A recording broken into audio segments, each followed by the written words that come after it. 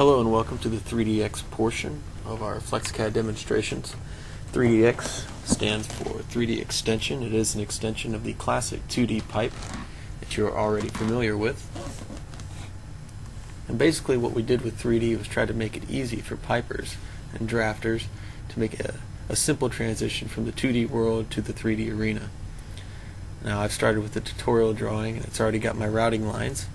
But you do not need a routing line, it's not required. You can pipe freely if you wish. This will just make things easier. So I'm going to start by throwing in a vertical vessel. Simply choose vertical vessel from the menu, our Flex Tabs menu, and it'll bring up this table which allows you to customize your vessel in various forms. Allows you to customize your nozzles as well as platforms, ladders. And you can also save your vessel in case you need to reuse it. I'm going to use the tutorial vessel.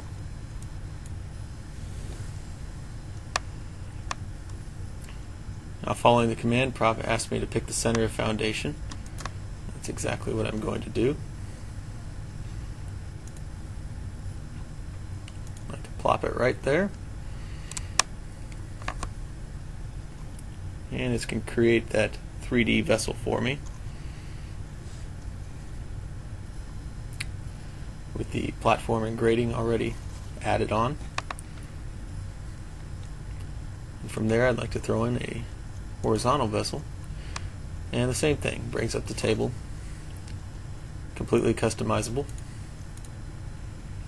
We're going to use the tutorial, and again following the command prompt. Drag out to the right,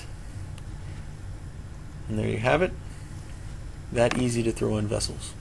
To give you a little bit more of a 3D view, I'll put it in a southeast ISO view. As you can see, we're drawing in 3D. This is a 2D wireframe view, and using AutoCAD's shading commands for 3D, you can see it's a little bit prettier.